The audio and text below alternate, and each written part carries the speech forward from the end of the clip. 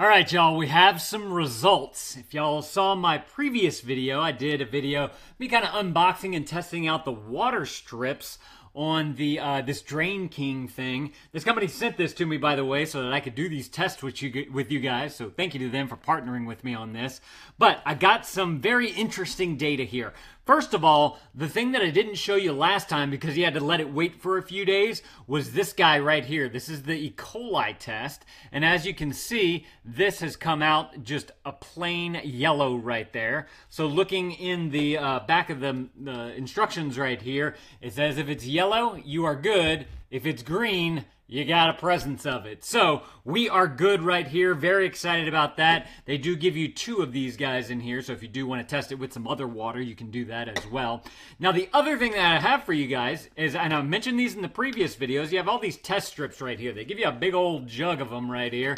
And I ran it through some water. We have a filter on our water sink in the house. And so I took some of the tap water and I took some of the filtered water and I used it with these 2 strips right here. And then I was going through here and I was looking and I was trying to, analyze the coloring that they give you there from the strip to the little pamphlet right here. They also have it on the back of the bottle right here with a little bit more indicators, a little bit better indication of like what color it's supposed to be and what the values are on there.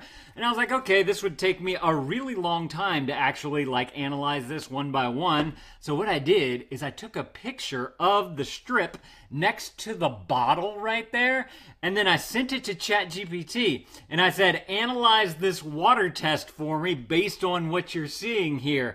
And it came back with some great answers, like the pH, it matches the 6.2 to 6.8 range in the color chart right there.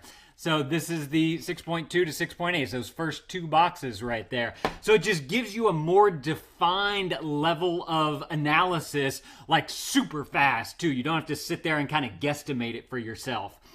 There's the total alkalinity, which it says it corresponds to the 40 milligrams per liter. The hardiness matches the 425 milligrams per liter. And it goes through each and everything that's on the side of this bottle right here to be able to give you a good analysis of your water. So that was the one thing that I really wanted to share with you guys. It's a great way to be able to use these test strips with the technologies that's out there to give you the best reading. Obviously, you want to kind of go through it and kind of fine-tooth comb it, make sure everything's correct on there, but it gives you a good baseline to go by.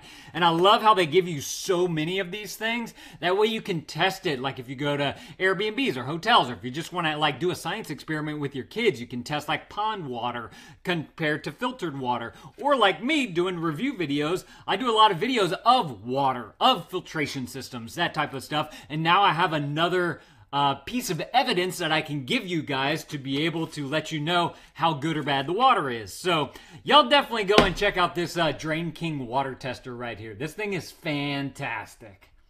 Thank y'all for watching, and Dad out.